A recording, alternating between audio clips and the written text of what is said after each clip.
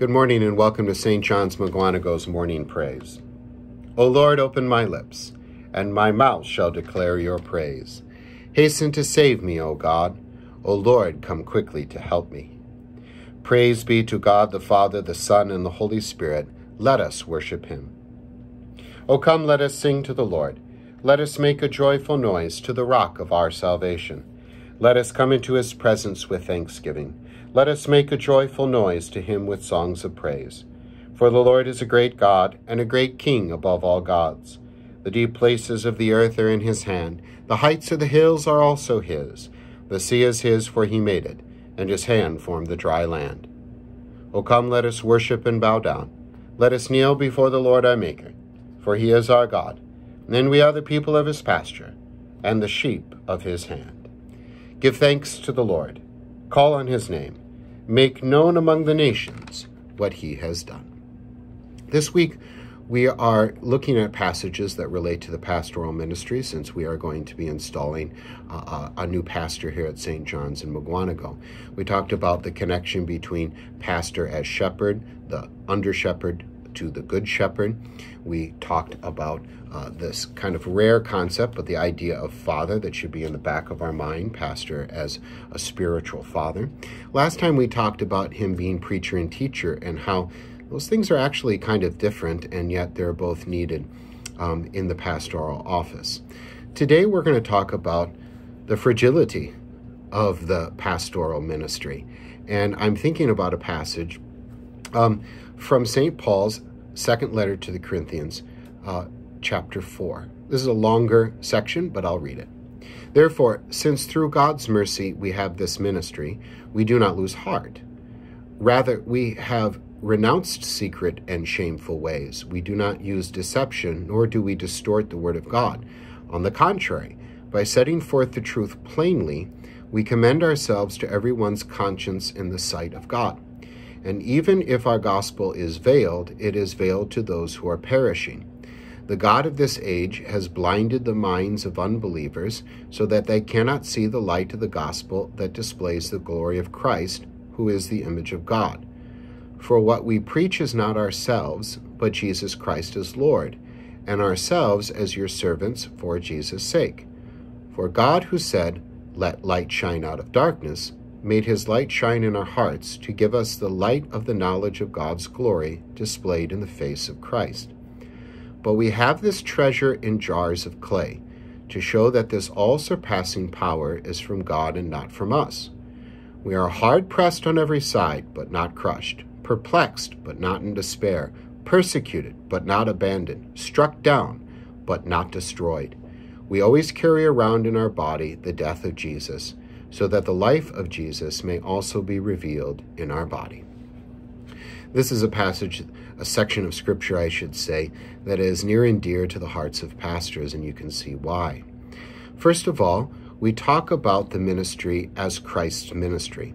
It always bothered me when someone said, "your ministry" or "my ministry." I didn't understand that, as if it was simply a career. That's not how you should look at your career either. It's God's love through you and your vocations to other people.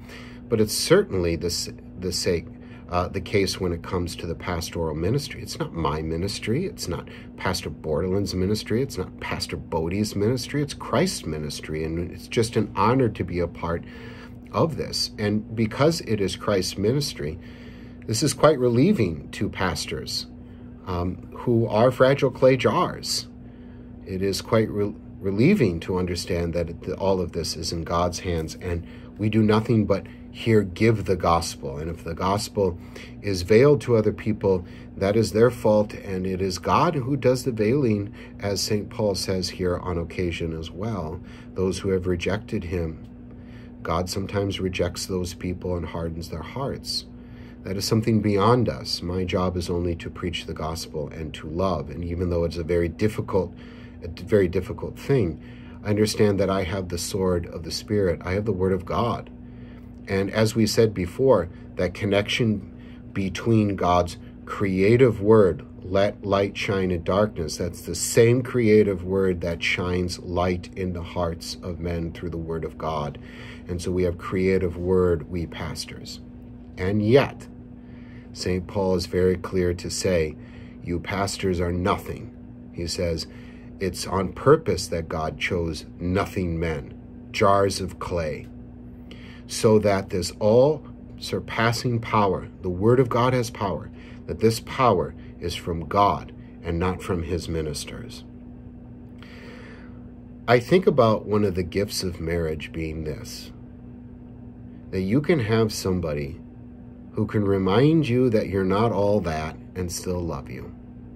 It's one of the blessings of marriage to keep you humble. And the marriage between Christ, under shepherd, the pastor, and his people, the congregation, works the same way.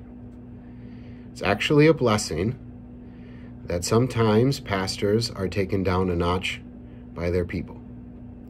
It's actually a good thing if they love them. It's good for a pastor to remind himself that he's not all that. That when he preaches, this is God's word, and it's not his word. It's only a privilege to be a part of this.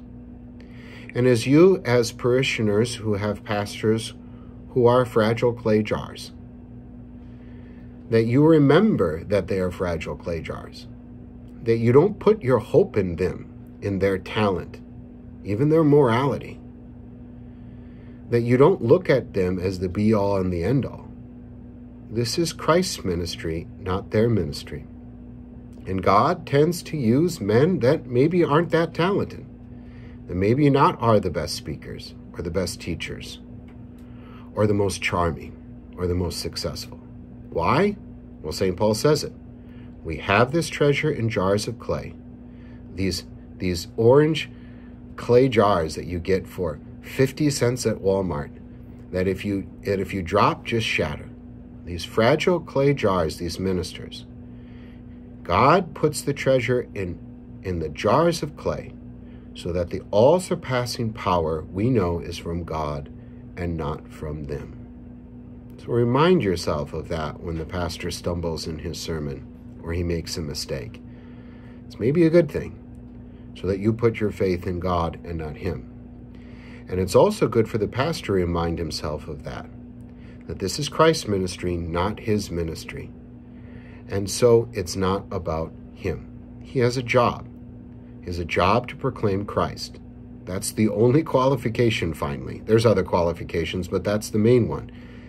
That he proclaims Christ crucified. If he's not doing that, that's the problem. It's a wonderful dichotomy that God has here, that he puts this all-surpassing power, the creative word of God, into the most fragile clay jars. It's a beautiful thing. Your pastor has power, but it's not his power. The power comes from the creative word of God. He is a fragile clay jar, and that's a good thing. The Te Deum. We praise you, O God. We acclaim you as Lord. All creation worships you, Father everlasting. To you all angels, all the powers of heaven, cherubim and seraphim, sing in endless praise. Holy, holy, holy, Lord God of heavenly hosts. Heaven and earth are full of your glory.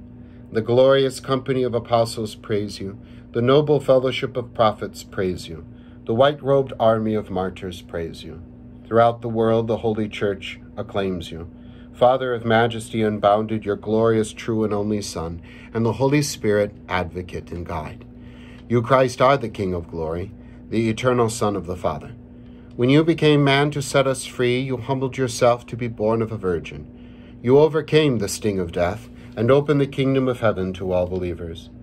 You sit at the right hand of God in the glory of the Father.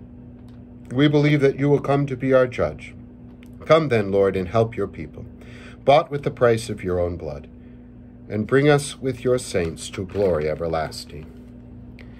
In the morning, O Lord, I call to you. Be merciful to me and hear my prayer. Lord, have mercy. Christ, have mercy. Lord, have mercy. And we pray. Our Father, who art in heaven, hallowed be thy name. Thy kingdom come.